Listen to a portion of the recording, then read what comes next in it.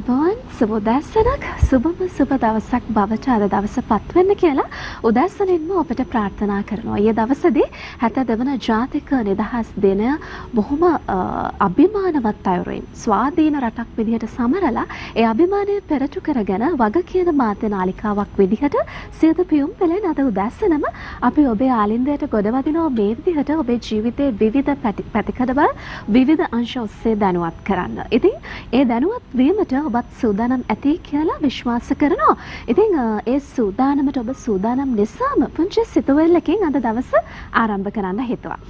දැන් තවත් කෙනෙක් ඔබ ගැන හිතන විදිහ ගැන ඔබ හිතමින් ඔබ කාලයක් තිස්සේ ලත වෙනවද?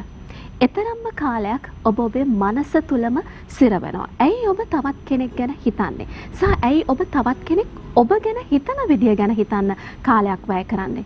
කාලය නාස්ති කිරීමක්. කාලය ඉතාමත්ම වටිනවා. ඒ නිසා කාලයෙන් උපරිම ප්‍රයෝජනය ගන්න. විශේෂයෙන්ම ඔබේ මානසික ස්වතාවය ගැන වැඩිපුර අවධානය යොමු කරන්න. මොකද තවත් අයගේ ආකල්ප, අදහස්, උදහස් සහ ඔවුන්ගේ සිතුම් පැතුම් ඔබට වෙනස් කරන්න බෑ. ඔවුන්ගේ හැසිරීම් ඔබට වෙනස් කරන්න බෑ. ඒ නිසා ඔබ ඒ දේවල් හරි විදිහට අධ්‍යයනය කරලා ඔබට යමක් ගන්න තියෙනවා නම් අරගෙන යමක් ගන්නට නැත්තම් ඔබත් ඔබේ පාඩුවේ ජීවත් වෙන්න. මොකද ජීවිතේ නිදහස්ව ගත කරන එක තමයි වඩාත් වැදගත් වෙන්නේ. ස්වාධීන පුද්ගලෙක් විදිහට මේ රට තුල සමාජය තුල සමාජානුයෝජනය වෙන එක තමයි වඩාත් වැදගත් වෙන්නේ. ඉතින් මේ සිතිවිල්ල අද දවසේදී ඔබේ ජීවිතය ආරම්භ කරන්න හොඳ ආශිර්වාදයක් බවට පත් වෙයි කියලා විශ්වාස කරනවා. ඒ විශ්වාසයත් එක්ක අපි සූදානම් අද දවසේ කොයි විදිහටද ඔබ වෙනුවෙන් අපි අපේ විශේෂාංග සූදානම් කරලා තියෙන්නේ කියලා ඔබට කියන්න.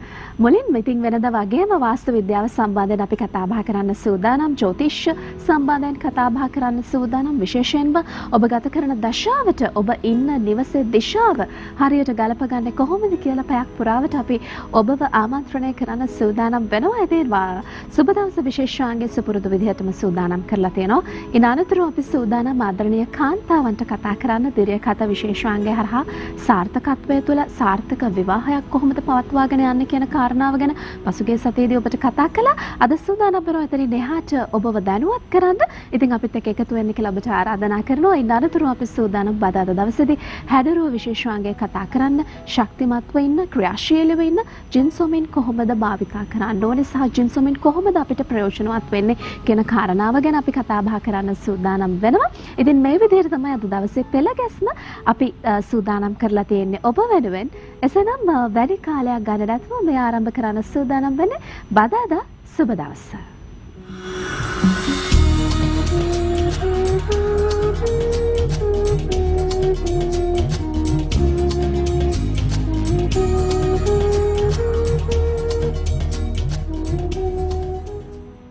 හොඳයි. බදාදා සුබ දවස කියලා කියනකොටම ඔබ දන්නවා මේ වෙනුවෙන් අපිත් එක්ක මැදිරියත් එක්ක එකතු වෙන්නේ කවුද කියලා. බොහොම ගෞරවයෙන් පිළිගන්න උදෑසනින්ම මේ කතා බහට විශ්ව ශක්ති ගුප්ත විද්‍යා ජ්‍යොතිෂ ශාස්ත්‍ර විශාරද වාස්තු උපදේශක සාමශූරී සාම විනිසුරු කීර්ති ශ්‍රී ජනරංජන දේශාභිමානී ශ්‍රී විද්‍යාකාලේ උපාශ්‍රක ස්වාමී කාලේ කනගරත්න පූජකතුමන්. ආයුබෝවන් සුබ දවසක් කියලා පිළිගන්නවා. ආයුබෝවන් පුතේ එසේම වේවා.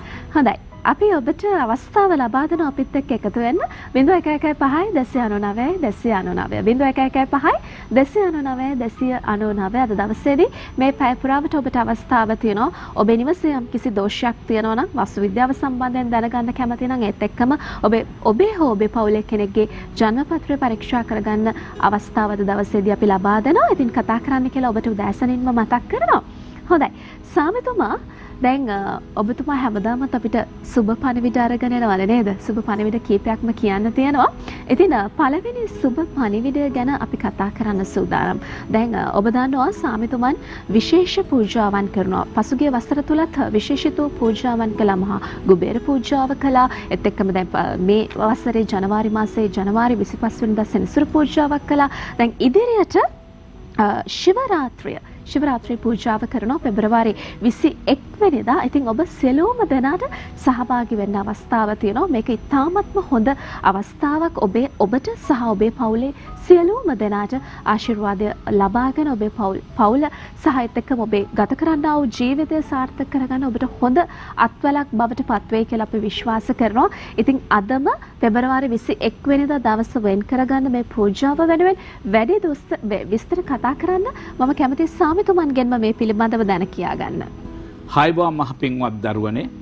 ඔබට අපි කියනවා Hindu ධර්මයෙන් අතිවිශේෂ පූජා මහා ශිවරාත්‍රි. මහා ශිවරාත්‍රි කියලා සඳහන් කරන්නේ කවුද ලොකුම දෙවිතුමා?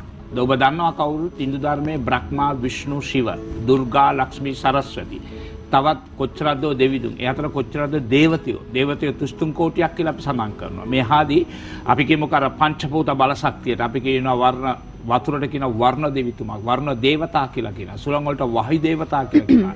ගින්දරට අග්නි දේවතා කියලා කියනවා. මේ හාදී මේ දෙවියෝ කියලා ඔක්කොටම අපි සලකන්නේ. ඒ නිසා තමයි 33 කෝටි දේවතයෝ. දෙවියෝ නෙමෙයි 33 කෝටි දෙවියෝ නෑ.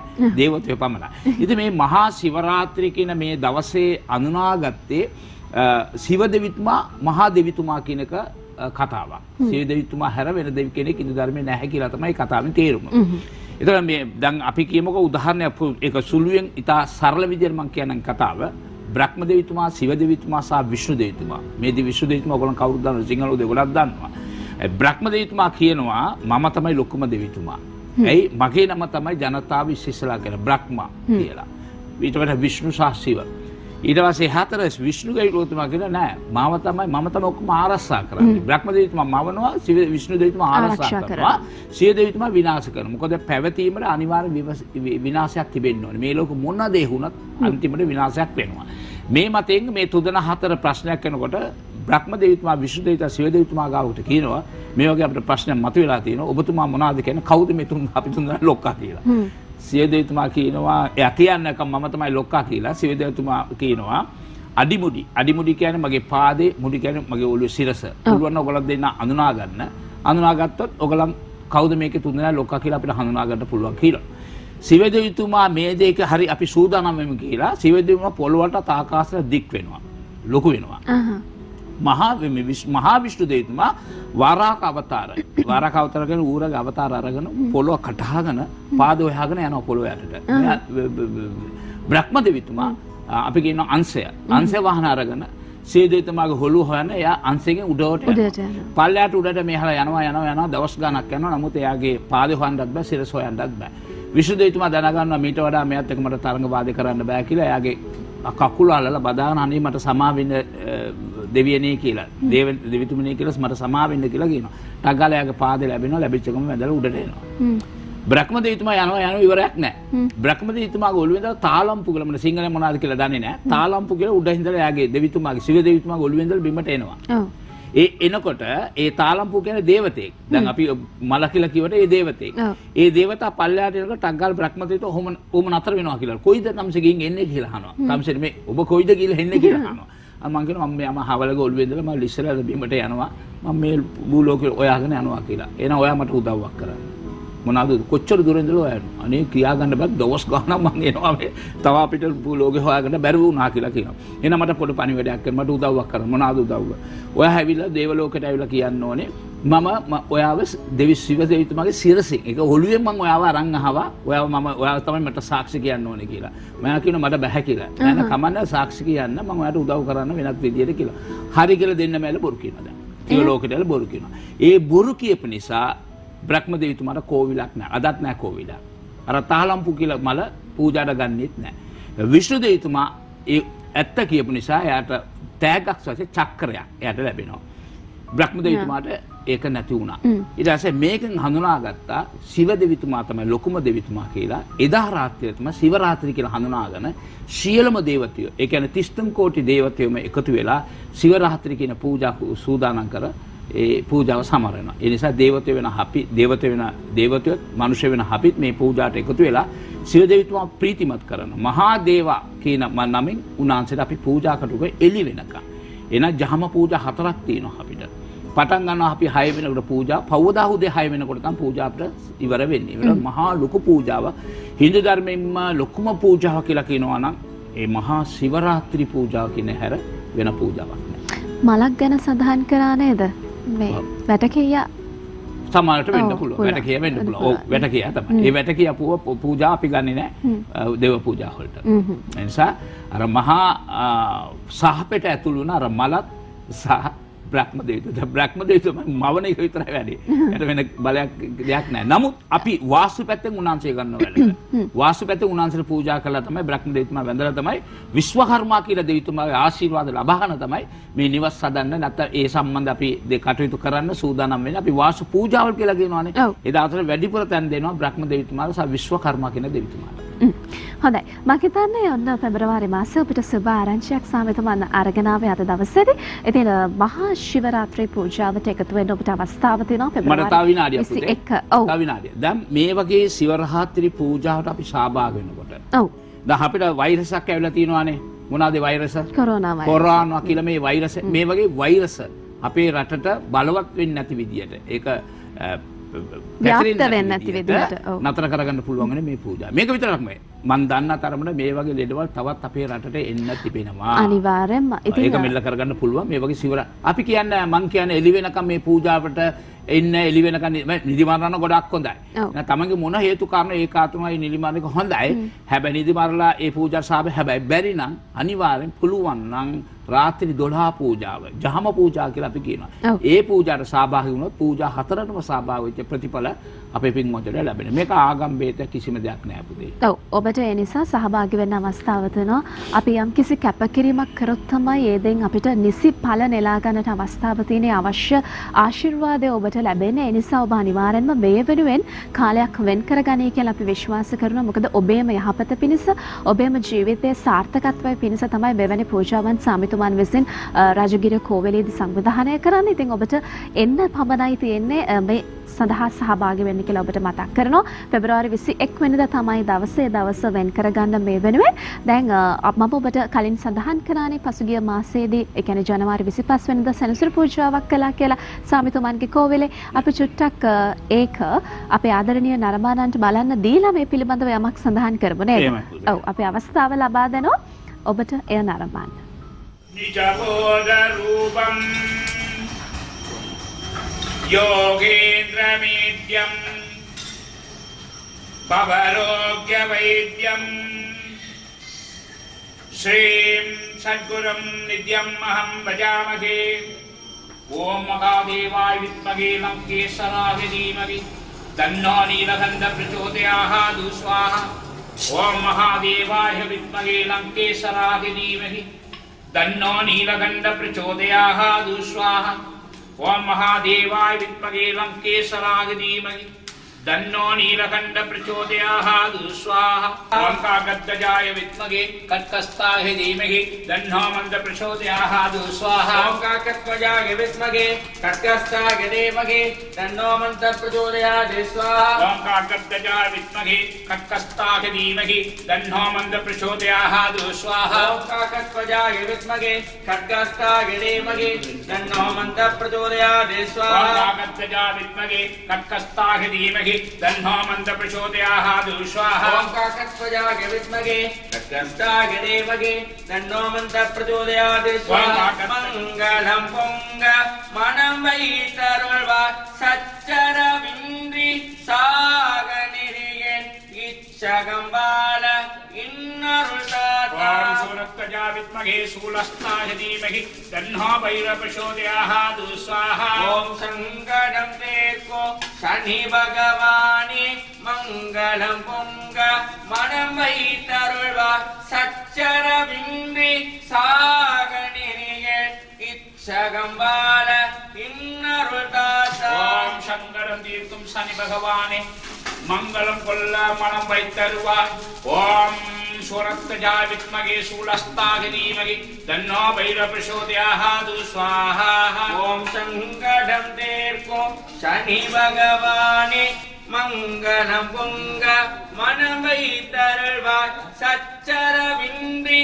सागनिरिये इच्छगंबाल किन्नरुल्ताता ओम शुनक्तजाय विद्महे शूलस्ताहि धीमहि तन्नो भैरव प्रचोदयात् स्वाहा ओम शंकरं देवो शनि भगवानि मंगलम හොඳයි. ওই විදිහට තමයි ජාතික ආගම් ભેදකින් තොරව පසුගිය මාසයේ ජනවාරි 25 වෙනිදා සාමිතුමාන් විසින් කරපු සෙනසුරු පූජාව ඔය විදිහට තමයි සිදු කළේ නේද සාමිතුමා? ඉතින් සෑහෙන ප්‍රමාණයක් සහභාගී වෙලා හිටියා නේද? අපි ඒ ගැනත් පුංචි මතක් කිරීමක් කරමු. ඔව් ඇත්ත වශයෙන්ම පුතේ ඒ පූජා ඉතා ලොකුවට කතරගම පුණ්‍ය භූමියේ කරන්න තමයි හිටියේ. අපි ඔව්. නමුත් අර සෙමිනාර් එක නිසා තව කාල වෙලා මට මදි නිසා ඉතා සුළුවෙන් සීමිත පවුලට පමණක් අපි මේ පූජාව සූදානම් කර දුන්නා. ඒ වගේ සීලම පූජා අපේ දෙවස්ථානයේ පොඩ්ඩක් පොඩි වුණාට පූජා හරි බලවත්. මොකද පූජා හොඳට උපරිම කරන පූජාවල් තමයි කරන්නේ. ඒකද මහා යාග පූජාවල්. දැන් හතවසේ ශිවරාත්‍රි මහා පූජාට පුතේ මහා යාග පූජා තමයි අපි කරන්නේ. යාග පූජා 4ක් කරනවා මහා ශිවරාත්‍රි වලට. ඒක තවත් දෙයක් මොනවාද? අපිට පුළුවන් අපේ එදා දවසට මම දෙවියන්ගේ අවසර ඉල්ලලා තියෙනවා සිව දෙවිතුමාගෙන් අපේ තියෙන දෝෂ නැතිව අපටම අපේ හතෙන් කිරි අභිෂේක කරන්න පුළුවන්. සේව දෙවිතුමාට ඒක ලොකු විශේෂයක්. ඒ ක්‍රියාභිෂේක කරන විට අපේ සියලුම පව නැති වෙනවා කියලා Hindu ධර්මයෙන් කියවෙනවා. ඒ එල කිරි අභිෂේක එක. එල කිරි කියලා නෑ අපි අර කිරි අභිෂේකේ එළුවන්ගේ නැත වෙනත් කිරි නෙමෙයි. එල දෙනාගේ කිරි වල තමයි සේව දෙවිතුමාට අපි අභිෂේක කරන්නේ. ඒ අභිෂේක අපේ හතින් කරනකොට අපි මොනවාද සීකරණ කරන්න ඕනේ. ඒකට අපේ පවත් ඉවත් වෙනවා. අපි හිතපු දේ අනිවාර්යෙන් සාර්ථක වෙනවා කියනක ලොකු විශ්වාසයක් මට තිබෙනවා. හොඳයි. ඉතින් ඔබට මේ විදිහට කරුණු කාරණා අපි දක්වනකොට ඔබට අවස්ථාව තියෙනවා මෙන්න මේ දුරකථන අංකවලට කතා කරන්න. දැන් එළඹෙන පෙබරවාරි 21 තියෙන මහා ශිව රාත්‍රී පූජාවට සම්බන්ධ වෙන අවස්ථාව තියෙනවා. ඒ ගැන තොරතුරුත් ඔබට දැනගන්න අවස්ථාව තියෙනවා. ඒත් එක්කම සාමිතුමාන පෞද්ගලිකව මුණ ගැහෙන්න ඔබට අවස්ථාව තියෙනවා. විශේෂයෙන්ම ඔබේ නිවසේ යම්කිසි වාස්තු දෝෂයක් තියෙනවා නම් ඒ ගැන දැන කියාගන්න සහ ජන්මපත්‍ර පරීක්ෂා කරගන්න මේ සියලු කාරණාවන් වලට අවස්ථාව තියෙනවා. කතා කරන්න මෙන්න මේ දුරකථන අංකවලට. කොළඹ ප්‍රධාන කාර්යාලයේ දුරකථන අංක 0112 87 69 0112 ඒත් එක්කම තමයි 077 160 161 කුරුණෑගල ශාඛාවේ දුරකථන අංක 070 190 31 15 070 190 කියන දුරකථන අංකයට කතා කරන්න ඔබට අවස්ථාව තියෙනවා. ඔබ කුරුණෑගල ප්‍රදේශයේ වාසය කරන කෙනෙක් නම් ඔබට සුබ ආරංචියක් අපි ලබා දෙනවා. හෙට දවසේදී සාමිතුමන් කුරුණෑගල සාමිතුමන්ගේ මධ්‍යස්ථානයට යන්නට සූදානම්. ඉතින් ඔබත් ඒ ප්‍රදේශයේ වාසය කරනවා නම් හෙට දවසේදී සාමිතුමන්ව මුණ ගැහෙන්න අවස්ථාව තියෙනවා. මේ පූජාවන් පිළිබඳව වාස්තු පිළිබඳව දැන කියා ගන්න ඔබට අවස්ථාව තියෙනවා. ඒත් එක්කම මාතර ශාඛාව 041 224 44 24 070 190 31 කියන දුරකථන අංකයට කතා කරන්න අවස්ථාව තියෙනවා. හොඳයි. සාමිතුමා අපි දැන් ඔබතුමා සම්මන්ත්‍රණය පිළිබඳව කතා බහ කරා. අපි ජනතාවව දැනුවත් කරමු නේද? සම්මන්ත්‍රණය අපිට තියෙන මේ සමාජමය වාතාවරණයත් එක්ක අපි 5 වෙනි මාසේ 27 වෙනිදාට කල් දැම්ම කියලා. ඒකට හේතුව තමයි මේ ව්‍යාප්තමින් පවතින කොරෝනා වෛරසය. ඒත් එක්කම ජම්දයක් එළඹෙන්නට නියමිතයි. ඒත් එක්කම සිංහල හා හින්දු අලුත් අවුරුද්ද සමරන්න බොහෝ පිරිසක් සූදානමින් ලෑස්තිලා ඉන්න. අපි රටක් විදිහට ස්වාධීනව මේ සියල්ලට එකතු වෙන නිසා මේ හැම දෙයක්ම අපි ඉවර කරලා ඉන් අනතුරුව නිදහසේ මේ සම්මන්ත්‍රණයට සහභාගී වෙන්න ඔබට අවස්ථාව ලබා දෙන්න බලාපොරොත්තු ඇතිව තමයි මේ කල්දැම්මේ කියන කාරණාව අපි සඳහන් කරන්නේ. ඔව්. ඒත් වශයෙන්ම ගොඩක් කට්ටිය කෝල්ස් කළා අපෙන් අහනවා සාමිතුමා එදාට අනිවාර්යෙන් තියනවාද කියලා. ඇයි කියලා අහනකොට මේ හුණක් පැතිරලා තියෙනවනේ සාමිතුමා මේක කරන්න පුළුවන්ද අපට කියලා තමයි අපේ කාර්යාලය. මගේ නෙමෙයි අනපේ කාර්යාලයෙන්. එතකොට මම පොඩක් ඒකන ඉතලා බලනකොට ඒක 70කුත් වෙනවා. මොකද ලොකු ජනතාවක් රැස්වෙන ස්ථානකේ අපි 1600ක් විතර අපිත් ඔක්කොම කරනකොට 1800ක් විතර එකතු වෙන අවස්ථාවක් නේද? ඒක කහට හරි යම්කිසි කරදරයක් වුණා නම් මේ කරන සෙමිනාර් එක ඇති වැඩක් නැතු යනවා මම පින්වත් දරුවනේ. ඒ නිසා තමයි මේක දින දැම්මේ මම. 5 වෙනි මාසේ 27 වෙනිදා ඒත් බදාදා දවසක තමයි. හැබැයි වෙලාව වෙනසක් තියෙනවා. මේක දැම්මේ උදේ 8ටනේ. මේක අපි දාලා උදේ 9ට. මොකද ඒක දුරේ ඉඳලා එන කට්ටියට ගොඩක් වෙලා තියෙනවා එන්න. මොකද 8 වෙනකොටවත් ඒක ඉන්න ඕනේ. එතකොට එන්න වෙලාව කාලයක් තියෙනවානේ. ඒ මේක වටිනා දෙයක්. ඒක විශේෂයෙන් මේ කොරෝනා කියන වෛරස අපි කන්ට්‍රෝල් කරලා පුළුවන් තරම් ඒක අපේ රටේ එලවලා දහලා ආයිත් ඒක න අමතක කරලා ඉවරනායින් පස්සේ මේ සෙමිනාර් එක තියෙනක හොඳයි කියලා මං හිතුණා. මොකද බයක් තියෙනවානේ කොහොම හරි. එතන එහා අපිට එනවා දැන් මහා ඡන්දයක් නේ රටේ. ඒ ගැනත් අපි හිතා බලන්නට ඕනේ. එතකොට කලබලනේ අපි කවුරු. එතනින් එහා අපේ සිංහල සහ හින්දු අවුරුද්ද. එතනත් අපි කලබල වෙලා කාලය ගත කරන කාලය. නිසා මේ ඔක්කොම එකතු කරලා බලලා දෙයියන්ගෙන් පණිවිඩයක් කාලා දෙයියන්ගේ අවසර අරගෙන මගේ මෑණියන්ගෙන් අවසර අරගෙන තමා 5 වෙනි මාසේ 27 වෙනිදා. ඒ කියන්නේ පුණ්‍ය මාසයක් කියලා අපි සඳහන් කරනවා. වෙසක් පොසොන් වෙසක් මාසනේ පුතේ. ඒ වෙසක් මාසය කියන අපේ රටේ පුණ්‍ය මාසයක් නේ. ඒ නිසා අපි උත්තම බුදුහාමුදුරු ඉපදී පුණ්‍ය මාසය අපි තෝරගෙන ජනවරි අපි ගොඩක් ඒ පැත්තේ අපි කෝයිල වැඩ ගොඩක් තියෙනවා. මොකද අපි උත්සව කෝයිල මාසයක ගොඩක් වැඩ තුමුණට මම ඒ තීන අරගත්ත දෙමෑණිගේ ආශිර්වාද ලබන 5 වෙනි මාසේ 27 වෙනිදා බදාදා උදේ 9ට මේ වැඩපිළ ආරම්භ කරලා ජනතාවට ඒ ලොකු දෙයක් ලබා දෙන්න සානයක් ලබා දෙන්න. හොඳයි. එයත් ඔබට හොඳම ආරංචියක් කියන නිසා තවත් එකක් කියන්න ඕනේ මෙතෙක්කල් බුක් කරලා තියනවා දැන්. ලියාපදිංචි වෙලා තියෙන ඒකල ඔක්කොම ඒ වගේම ඉන්න පුළුවන්. දින තවත් අයට සහභාගී වෙන්න අවස්ථාව දෙනවා. කාලය තියෙන ප්‍රවේශ පත්‍ර මිලදී ගන්න ඒට අවශ්‍ය කරන දුරකථන අංක මම ඉක්මනින්ම සඳහන් කරන්න. 077 77 44 615 077 02 982 077 13 45 931 කියන දුරකථන අංක වලට කතා කරලා ඔන්න ඔබට හොඳට කාලය තියෙන ප්‍රවේශ පත්‍ර මිලදී අරගෙන නිදහසේ ඔබට සහභාගී වෙන්න අවස්ථාව තියෙනවා. හොඳයි. දැන් අද දවසේදී අපි කතා බහ කරන්න ඕනේ අනිවාර්යෙන්ම වාස්තු සම්බන්ධයෙන් ඔබ නිවසට වෙලා බලාගෙන ඉන්නවා. වාස්තු කොයි විදිහටද ඔබේ නිවසට ගලප ගන්න ඕනේ කියන කාරණාව සම්බන්ධයෙන් දැන කියා ගන්න.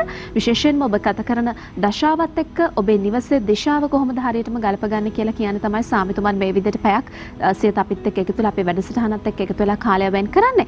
අපිට දර්ශන පෙළකුත් බලන්න තියෙනවා. හැබැයි දර්ශන පෙළට දැන් යන අපිට අවස්ථාවක් නැහැ. මොකද අපි කෙටි විරාමයක් ලබා ගන්න ඕනේ. විරාමයට කලින් සාමිතුමන් මම දැන් කැමතියි ඔබතුමාගෙන් දැනගන්න. දැන් සාමාන්‍යයෙන් අපි හැමදාමත් වාස්තු පිළිබඳව කතා බහ කරනවා, දිශාවන් පිළිබඳව කතා බහ කරනවා, දිශාවන් පිළිබඳව දැනුවත් කරනවා. මේ දිශාවල මේ දේවල් පිළිටන්න ඕනේ කියලා. හැබැයි හැමදාමත් වගේ අපේ ජනතාව අපේ නරඹන්නන්ට වැරදෙන තැනක් තියෙනවා. එක්කෝ තෝරා ගන්නා භූමියේ යම් කිසි දෝෂයක් තියෙනවා. එහෙමත් නැත්නම් හදා ගන්නා වූ සැලැස්මේ ප්‍රශ්නයක් තියෙනවා. මේ වගේ විවිධ ගැටලු මතුවෙන්න අවස්ථාව තියෙනවා. සැලැස්ම සහ භූමිය කියන දේ හරිම විදිහට අපි කළොත් අපිට මේ එන බලපෑම් වලින් මිදෙන්න අවස්ථාවක් තියෙනවා. හොඳ වචනයක් කිව්වා. දසාව සහ දිශා වෙන ප්‍රශ්න. ඇත්ත.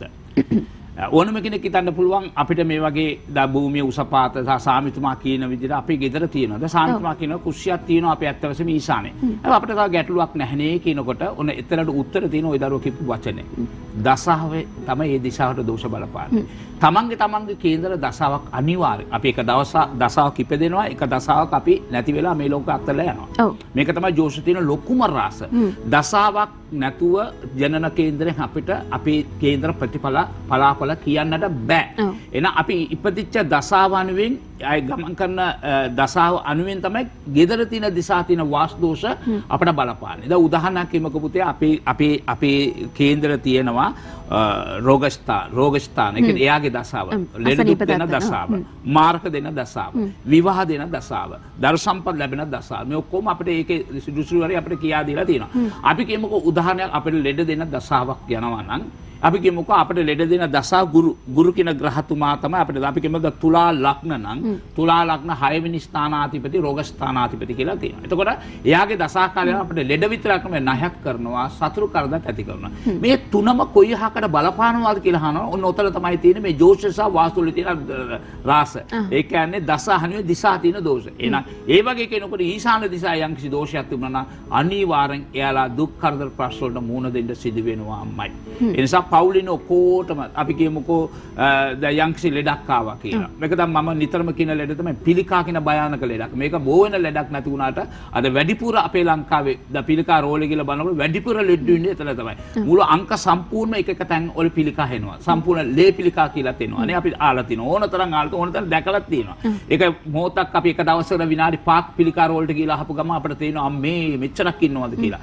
ඒ නිසා මේ වගේ ලෙඩවල් ඇති වෙන්නේ ගෙදරන ඔක්කොටම නෙමෙයි. ඊශාන දිශා විදුලි මීටරයක් කුස්සියක් ඔතුන ඔක්කොටම එයාගේ දසා කාලේ යනකොට එයාටත් ඒ රෝගස්ථානාධිපති බලවත් වුණා තමයි. ගුරු බල රෝගස්ථානාධිපති වුණොත් තමයි ඒ දෙන්නේ. ඒක ගුරු විතරක්ම රෝගස්ථාන. අපි ලග්නානුවේ ග්‍රහ 9 දෙනාම අපිට රෝග ඇති කරනවා. ග්‍රහ 9 දෙනා අපිට මාර්ග ඇති කරනවා. ඒ වගේම ග්‍රහ 9 දෙනාම අපේ විවාහට බාධා කරනවා. ග්‍රහ 9 දෙනා අපේ දරුවන්ගේ අධ්‍යාපන මේක අපි හිතා ගන්නට ඕනේ. මේ වගේ හිතාගෙන ඇත්ත වශයෙන්ම ඔබ ජෝතිෂයෙක් වෙන්න. ඔබ ජෝතිෂයෙක් වෙන්න බෑ. ඒ නිසා අපිට හරි සරලම දේ තමයි නිවස දිශා 8ම තියෙන වාස්තු දෝෂ අපි ඉවත් කරගත්ත දෙයනේ කියලා ඔන්න අපට සතුරේ සෞභාග්‍යයෙන් ග්‍රහයට හැංගිලා මාළුවේ ලිස්සලා අතරගත මාළුවේ ලිස්සලා යනවනේ. ඔය ලිස්සලා යන්න පුළුවන් යෝගයක් අපිට තිබෙනවා. එහෙනම් අපේ ජීවිත කාගේ හතෙත් නෙමෙයි අපේ හතේ. එහෙනම් අපේ හතේ අපේ ජීවිත සාර්ථක කරගන්නවා නම් මං කියන දේ හාලා ඒකට හැවුම්කක් දීලා වැඩ කරනවා එක මොඳ ප්‍රතිඵල බලන්න. ස්වාමී කාලේ කනගරත්න පූජකතුමන් තමයි අපිත් එක්ක අද දවසේදී එකතු වෙලා ඉන්නේ. ස්වාමීතුමන් අපි ඉක්මනින්ම දර්ශන පෙළ නරඹලාවිලා කතා කරමු නේද? එහෙමයි පුතේ. ඔව්. එනිසා අපි ඔබට අවස්ථාව ලබා දෙනවා දර්ශන පෙළ නරඹන්න.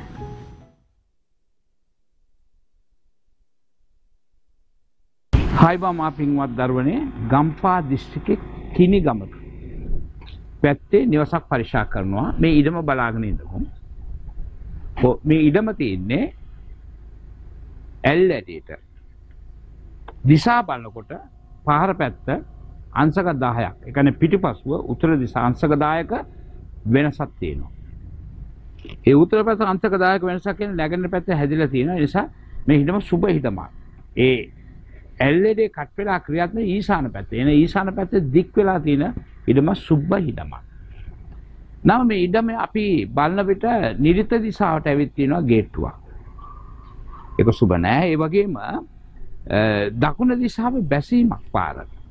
ඒක සුබ නෑ. ඒකට තාපයක් බැඳගෙන නැතු බව තව සඳහන් වෙනවා අපට. ආවරණයක් නැහැ.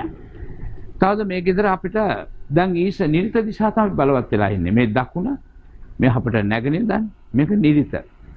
මේ ගිනිකොන දිශාව මෙයාලා කාමරයක් පන්නගෙන තියෙනවා. මේක ගිනිකොන දිශා කාමරයක් පන්නගෙන තිබුණට මේකට සම්බන්ධ වෙලා නැහැ.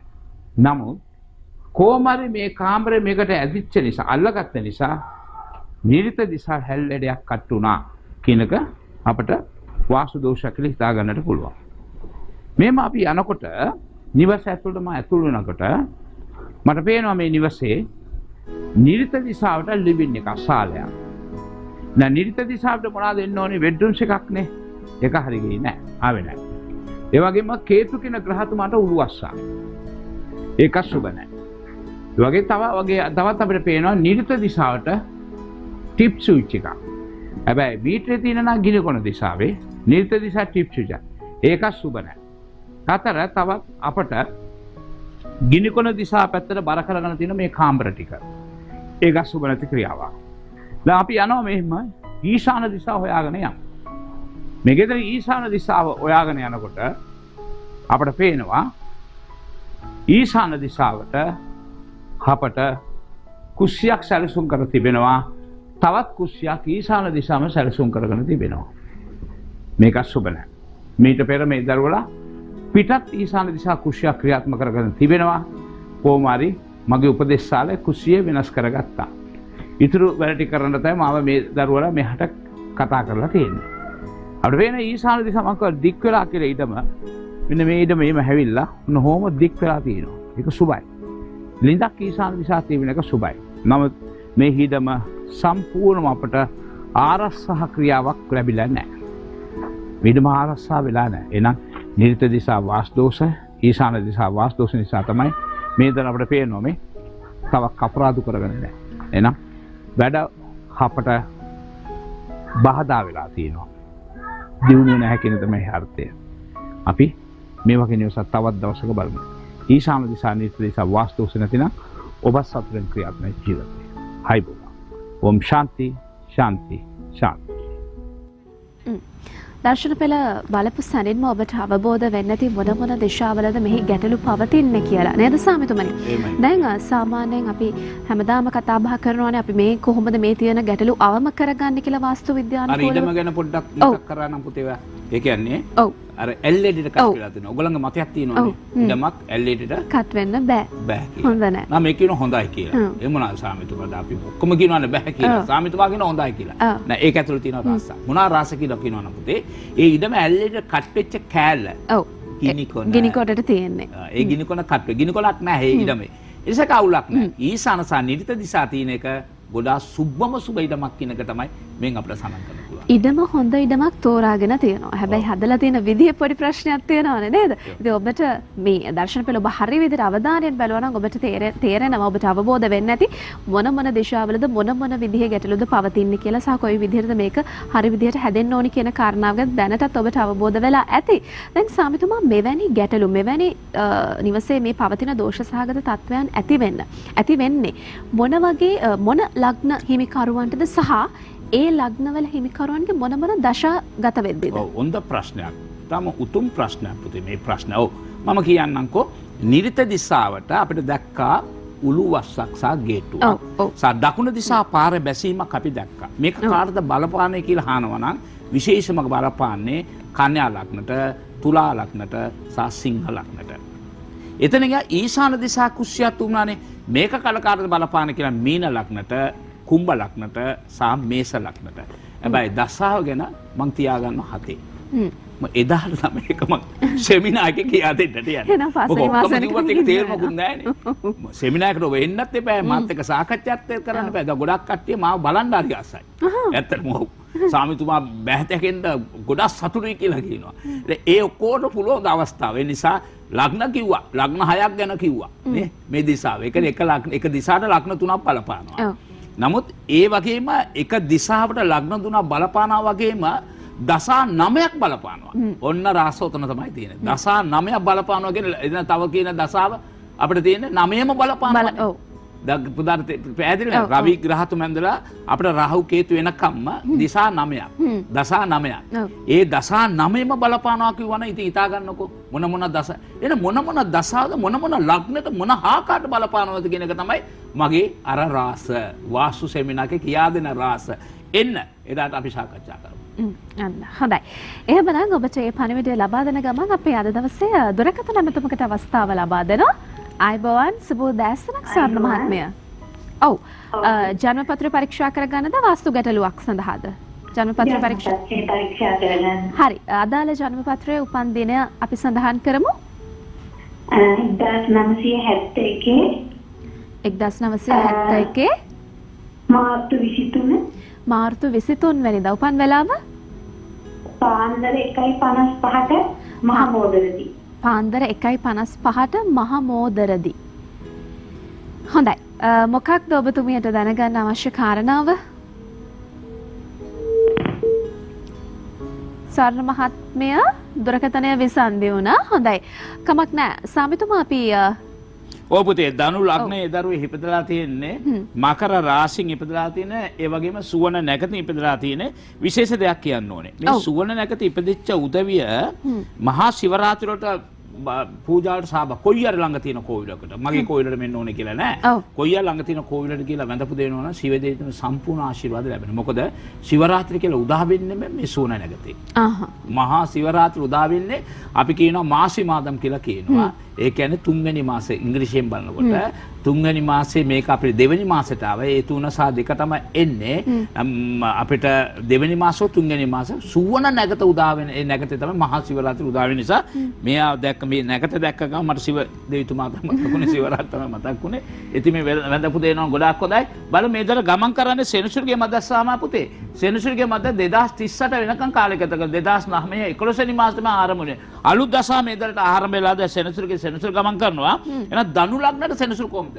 දැන් මාරු වුණා. දෙවෙනි ස්ථානට. කාට පොදුවේ ධනු ලග්නට දෙවෙනි ස්ථාන සෙනසුරු මාරු වෙලා ඉන්නවා. හැබැයි මෙයාගේ ජනන කේන්ද්‍රයේ මේ සෙනසුරු ග්‍රහ තමයි ඉන්නේ ලග්නට පස්වෙනි ස්ථානේ නීච වෙලා මා පුතේ. එහෙනම් නීච වෙච්ච සෙනසුරු තමයි දැන් දෙවෙනි ස්ථාන ගිහින් තියෙන පොඩ්ඩක් පරිස්සම් වෙන්න ඕනේ. ඒ අතර මකර රාශිය නිසා සුවන නැගද මේ දරුවෝ දැන් සෙනසුරුගේ ඒ රාශිය ක්‍රියාත්මක වෙනවා. සෙනසුර අවුරුදු අතාමාරයේ රාශිය. එනම් පරිස්සම් වෙන්න ඕනේ මා පුතේ. පරිස්සම් වෙන්න විතරක් නෙමෙයි ඔබේ ගෙදර ඉන්න ග්‍රහ දෝෂ නිවස දෝෂ මෙල්ල කරගත්තොත් ඔබට පුළුවන් සතුටින් කාලය ගත කරගෙන නම් ඔබ 70 වසරේ ධනු ලග්නේ නම් ඔබේ වයඹ දිශාව වාස්තු දෝෂ තිබෙන්න මොද නැහැ. මොනවාද වයඹ දිශාව වාස්තු දෝෂ? වයඹ දිශාව දික් වෙලා ඊශාන හෝ නිරිත දිශාව එළියට කට් වෙන්න බෑ. කුෂ්‍යයක්ෝ අනිවාර්ය විදුලි මීටරක තිබෙන්නටම සුබ නැහැ. ඒ වගේ වයඹ දිශාව අපි තාපේ ගාලා ආරසා කරගත්තොත් දුකක් බාධා කරන්න නැතුව සෙනසුගේ මැදස්සා මේතර ක්‍රියාත්මක කරගන්න පුළුවන්. දැන් ගොඩක් ප්‍රශ්න පෞල් ජීවිත ගැටලු බාධා කරදර ප්‍රශ්න ධනහානි ඇති කරගන්න සහ ලෙඩ දුක් කරදරට මුහුණ දෙන්න ඕනේ කියන කාලයක් සෙනසුරගේ රාෂ්ට්‍ර පුළුවන් තරම් සෙනසුරාදා මස් මාළු පිළිවර්ග නොකහින්න වග බලා ගන්න පුළුවන් සිවරාත්‍රියට ගිහලා සිව දෙවිතුම වැඳපු දෙන්න තවත් හොඳ ප්‍රතිඵල ලැබෙයි. තමන්ගේ ආගම ධර්ම වෙනස් කරනවා මේ බුදුන් මේ මම ඒව කරන්නේ නැහැ. තමන්ගේ ධර්ම ආගම ඉඳගෙන මේ දෙවිතුමාගේ ආශ්‍රය ලබාගත මේ හපල කන්ට්‍රෝල් කරගන්න පුළුවන් වෙනවා. අනිවාර්යයෙන්ම හොඳයි ඔබට බොහොම විශ්වාසනීය පිළිතුරක් සහ යහපත් පිළිවෙත් කිහිපයක්ම ලැබුණා කියලා අපි විශ්වාස කරනවා. ඉතින් ඔබට අවස්ථාව තියෙනවා පෞද්ගලිකව ස්වාමිතුමාන්ව මුණ ගැහෙන්න. කොළඹ ප්‍රධාන කාර්යාලයේ දුරකථන අංක මම සඳහන් කරන්නම් 0112 87 27 69 0112 87 77 70. එතකම අනිත් දුරකථන අංක සියල්ල මතක් කරනවා අපි මේ වෙලාව මතක් කරගනිමු දැන්.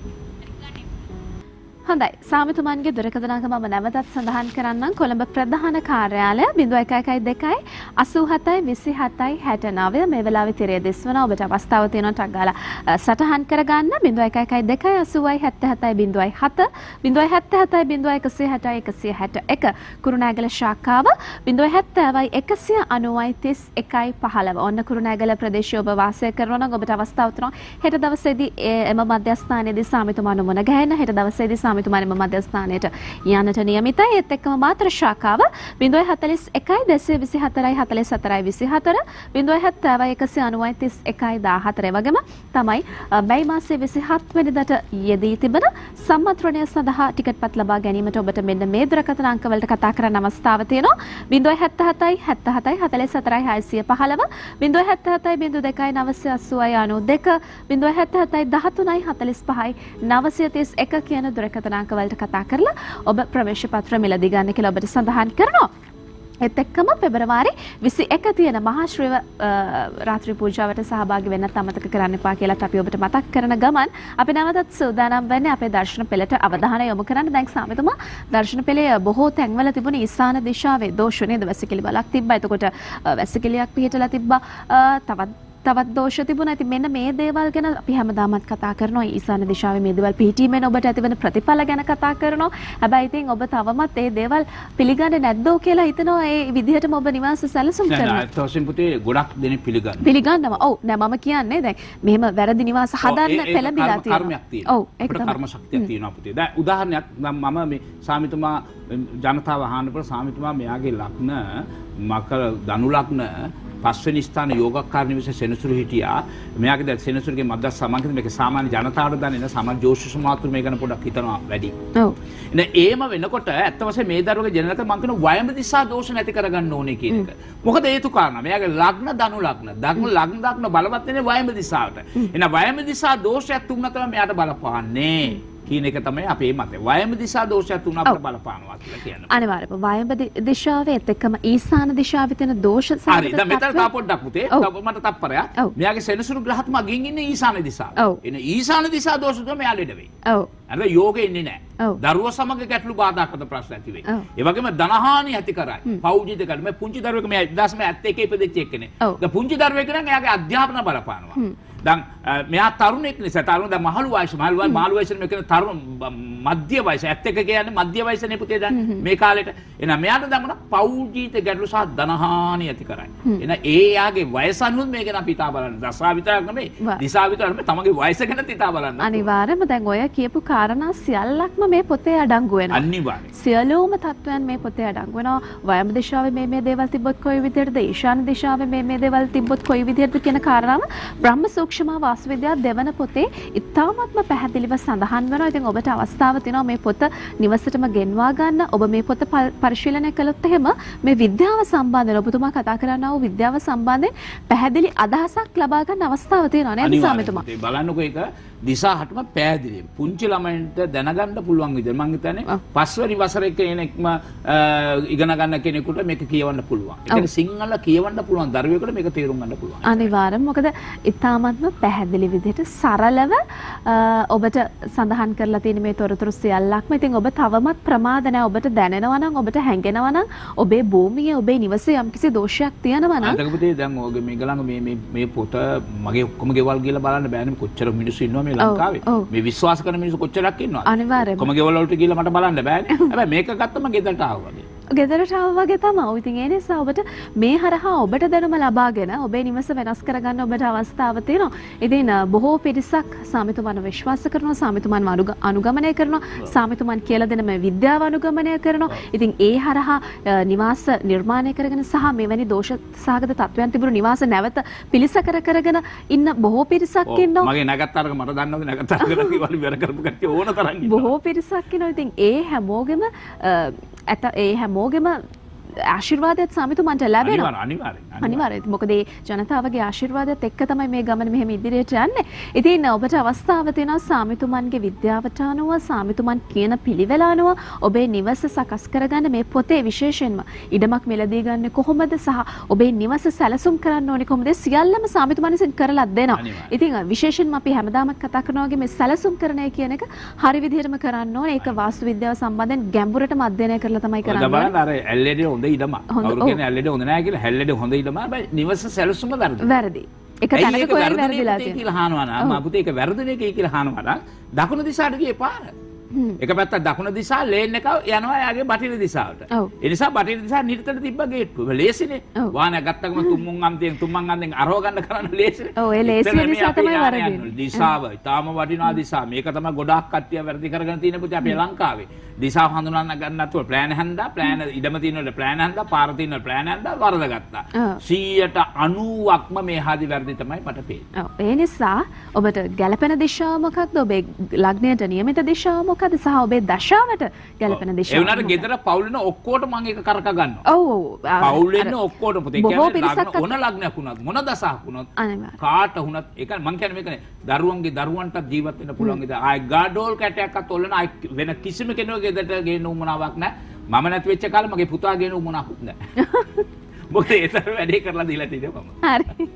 හොඳයි. එහෙමනම් ඔබට අවස්ථාව තියෙනවා සාමිතුමාට මුණ ගැහෙන්න කතා කරන්න මෙන්න මේ දුරකථන අංක සඳහන් කරගන්න. කොළඹ ප්‍රධාන කාර්යාලය 0112807707 ඒ වගේම කුරුණෑගල මධ්‍යස්ථානයේ ඔබට අවස්ථාව තියෙන හෙට දවසේදී සාමිතුමන් වයිතනදී මුණ ගැහෙන්න. සාමිතුමන් හෙට දවසේදී කුරුණෑගල මධ්‍යස්ථානයට යාමට නියමිතයි. 070 මාතර ශාඛාව 041 224 44 24 070 ඒ වගේම සම්මන්ත්‍රණය සඳහා ටිකට් පත් ලබා ගැනීමට ඔබට අවස්ථාව තියෙනවා 077 77 44 615 077 02 980 ඒ වගේම 077 13 45 931 කියන දුරකථන අංක සඳහන් කරගන්න. පෙබරවාරි මාසයේ 21 මේ දවස වෙන් කරගන්න මහා ශිවරාත්‍රි පූජාව වෙනුවෙන්. ඉතින් ඒත් එක්කම මේ මාසයේ 27 වෙනිදා කියන දවස වෙන් කරගන්න සාමිතුමන්ගේ අනගි සම්මන්ත්‍රණය වෙනුවෙන්. ඉතින් අද දවසේ සාමිතුමන් අපිට ලැබිලා තියෙන කාලය අවසන් වෙලා තියෙන්නේ. අද දවසේ ඔබට සමුදෙන්න තමයි සූදානම් වෙන්නේ. ඉතින් අපිට එළඹෙන සතියක් තියෙනවා. අනිවාර්යයෙන්ම වාස්තු පිළිබඳව තවත් කතා බහ කරන්න අපිට අවස්ථාව තියෙනවා. ඉතින් අද දවසේදී අපිත් එක්ක සම්බන්ධ වුණේ වාස්තු සම්බන්ධයෙන් කතා බහ කරන්න, වාස්තු සම්බන්ධයෙන් ඔබව දැනුවත් කරන්න, ඔබේ දිශාව දශාව මේ සෑම දෙයක් සම්බන්ධයෙන්ම පැහැදිලි කරන්න විශ්ව ශක්ති ගුප්ත විද්‍යා ජ්‍යොතිෂ ශාස්ත්‍ර විශාරද වාස්තුපදේශක සාමශූරී සාම විනිසුරු කීර්ති ශ්‍රී ජනරංජන දේශාභිමානී ශ්‍රී විද්‍යාකාලේ ඔබාශ්‍රක ස්වාමී කාලේ කනගරත්න පූජකතුමන් බොහොම ස්තුතියි කියනවා ඔබතුමන්ට. ලබන සතියේදීත් අපි මුණ ගැහෙමු. ආයුබෝවන් සුබ දවසක්. ආයුබෝවන් පුතේ. ආයුබෝවන්. දිනපතා අලුත් වීඩියෝ සහ ප්‍රවෘත්ති නැරඹීමට ඉහත බටන් එක ක්ලික් කර සියත TV subscribe කරන්න.